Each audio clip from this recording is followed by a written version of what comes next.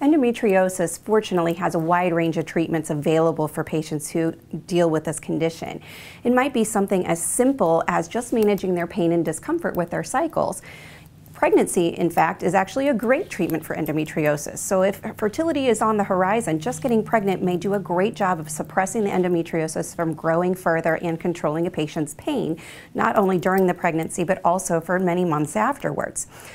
In a patient who's not ready to get pregnant yet, again, we can suppress the hormones with various different types of medications that can be given either orally or even injectable medications for more serious cases.